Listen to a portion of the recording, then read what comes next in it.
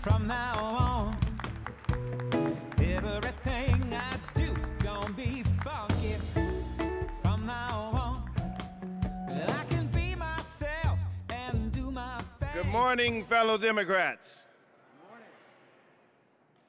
To Committee Chair Burton, distinguished executive team members, and Democratic activists from all over the state of California, in fact, the greatest Democratic activists in the nation, welcome to Los Angeles. As chair of the Board of Equalization, in combination with the Franchise Tax Board, we generate somewhere around $138 billion. We've taken on this thing called the underground economy, and we are prosecuting, investigating, and arresting folks and taking tons of illegal products off our streets. However, my fellow Democrats, it saddens me to share that California has the highest poverty rate in the nation.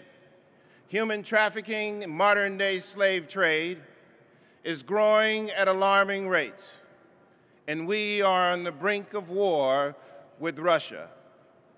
And as you know, education is underfunded, underappreciated, and underutilized by far too many people.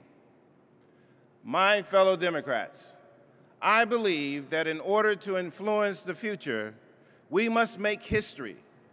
In November, we have an opportunity to make history. We have an opportunity to take back the House.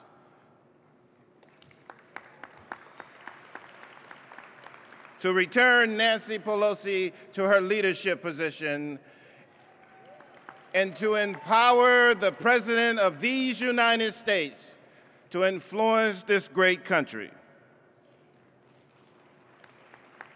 This November, my fellow Democrats, we have the opportunity to influence immigration reform, the rights of working people to organize, and to determine if this country will be a country of haves and have-nots, or a country where every person has the right to a good job, a quality education, and safe communities.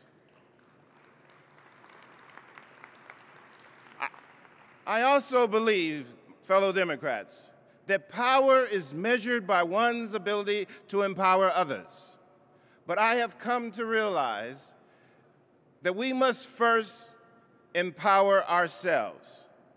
We must become and we must be affirmative action, because the greatest weapon known to mankind is the human mind, whether it be in boxers or in a skirt. We must have the power to perpetuate peace. We must stand in the gap between poverty and prosperity. Aristotle once said that the greatest threat to democracy is the lack of stakeholders in our society. And brothers and sisters, our society and our democracy will be a threat as long as the Republicans are in charge of the House.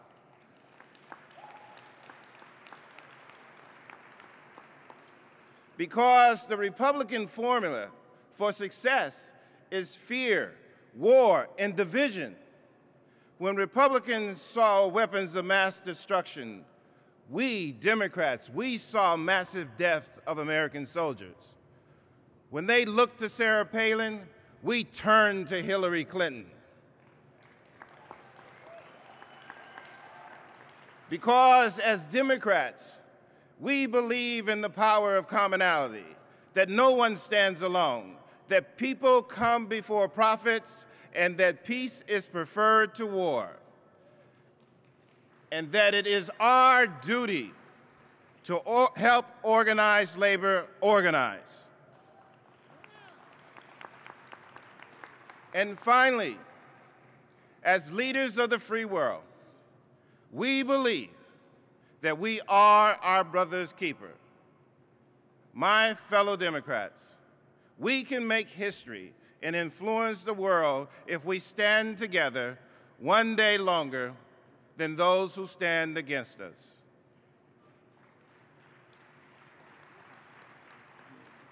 So Democrats all over this building, will you please stand?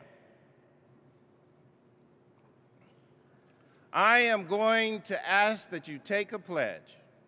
And it is a simple pledge that I believe that we can honor every day of our lives. I'm going to ask you that you repeat after me.